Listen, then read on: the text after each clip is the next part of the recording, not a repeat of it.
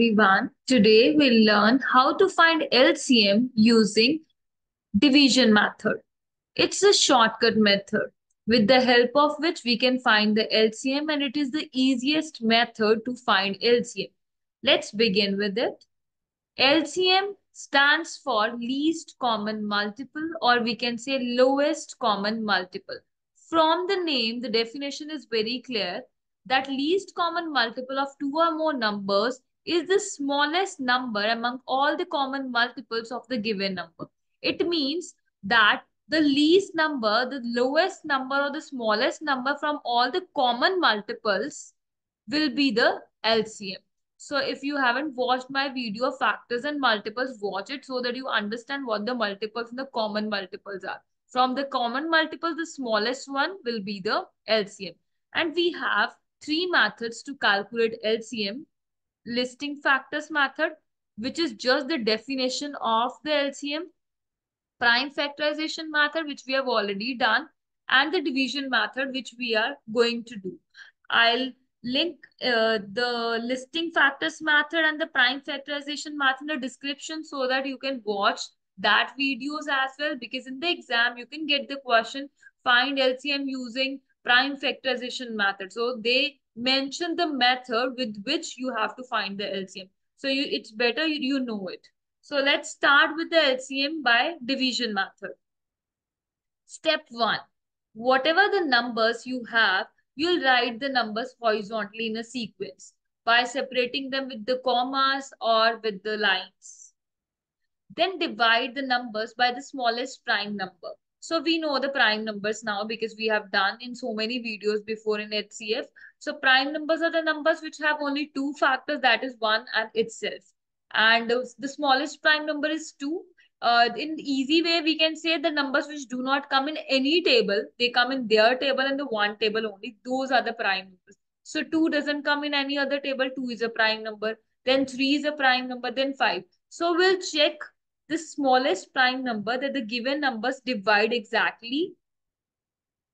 If any number is not divisible, like we have three numbers or the two numbers from which only one number is divisible by 2, then the other number will be written as it is. If any number is not divisible, then write down that number as it is. Keep on dividing the row of numbers by prime numbers unless we get the result as 1 in the complete row. This you'll better understand with the example which you're going to do. In the last row, you need 1. For till that, you have to repeat this process. You have to use the prime numbers and then you'll write the quotients below. After that, what LCM will be? LCM will be equal to the product of all the prime numbers we got from the division method. So let's understand this better with the example. So we have to find the LCM of 14 and 28 by division method. Now in the division method, in this method, division method, you will be writing 1L and you'll be writing 14 and 28 together into that. So we'll draw a vertical line, then a horizontal line, and we'll write 14 and 28 in between. We separated it with this line. Okay, so let's check with the smallest prime number. Smallest prime number is 2 because it doesn't come in any other table. So we'll write 2 here. Now check 14 comes in 2 table. Where it comes? 7. 28 also comes. So 2 14s are 28. So we'll write 2 7s are 14 and 2 14s are 28. Now 14 and 7. Check again with the 2 because smallest prime number is 2. That 14 comes in the table of 2. Yes, it comes. Where it comes? So it comes at 7. So we'll write 2 here. Okay, so 2 table, 7 will not come. So 7 will be written as it is because it is not coming in the 2 table. But 14 is coming, so 2 7s are 14 will come. 7 as it is and 2 7s are 14. Now 7 is a prime number. It will not come in any other number. So we'll write 7 and then 7 ones are 7. Now we have 1 in the last. So what the LCM will be? All these numbers. All these prime numbers. So LCM of 14 and 28 will be 2 multiply 7 2 twos are 4, 4 sevens are 28. So we got the LCM 28. Let's see another example. In this example, we have four numbers 36, 12, 24, and 48. And we're going to solve the LCM using the division method. So first vertical line, horizontal line, we'll write all the numbers between them. Now let's check with the smallest prime number. Smallest prime number is 2. For that, you need to use the divisibility rules now. 36 come in the 2 table, yes, because the last digit is 6. 12 comes in the 2 table, yes. 24, yes. 48, yes. Because all these are even numbers. So I have done the divisibility rule video as well. We have done already. So I'll link in the description. You can watch if you haven't watched the divisibility rule video yet. So they are coming in the table of 2. So I'll be writing 2 here. Where they come, you can divide 36 with 2. Whatever the quotient you'll get, that you'll write here. So I know already 2 ones are 2, 2 8 is 16, that is 18. 2 18 is 16. Then 2 6 are 12, 2 12 are 24, and 2 24s are 48. You can divide and can write quotients here. Now let's see again with the smallest prime number, that is 2. Even, even, even, all will come in the 2 table. Again, write down 2 here. Where 18 comes, 2 nines are 18, 2 threes are 6, then 2 fours are 2 sixes are 12, then 2 12s are 24. We got this. Now again, smallest prime number 2, let's check with 2. 9 will not come in 2 table. What about 3?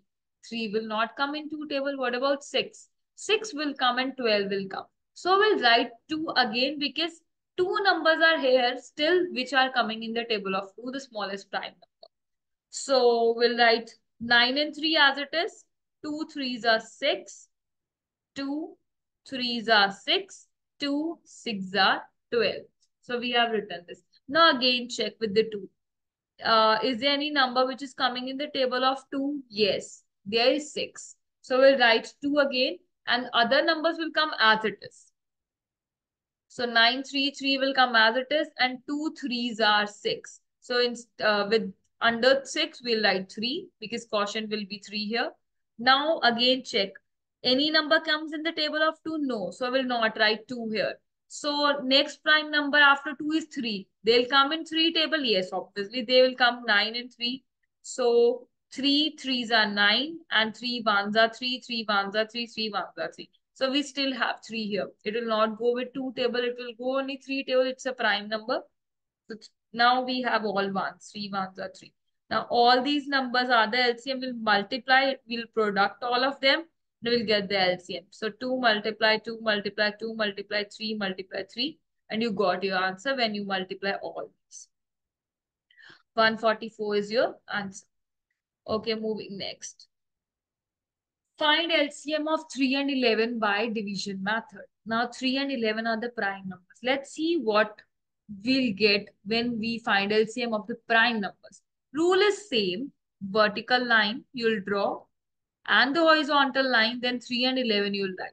Now again check with the smallest prime number 2. Obviously it will not come because they themselves are the prime numbers. So it first will go after 2, 3 table.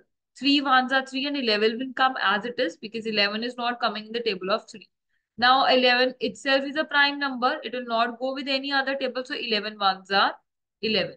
So we got 3 and 11 only. So LCM of 3 and 11 will be 3 multiply 11, that is 3 11s are 33. So when you're finding LCM of prime numbers, you can directly multiply and get the LCM. You need not to solve it by any method. So remember this trick when you're finding LCM. If you do it's okay. But the trick is if you are doing the LCM of the prime numbers, you can just multiply them, you'll get your answer. Now it's your time to do some workout. Pause the video, answer this question in the comment section. Write your favorite method to find LCM. Thank you for watching. If you haven't subscribed my channel, kindly subscribe and like. Don't forget to hit the bell icon to get notifications for our upcoming videos. Thank you.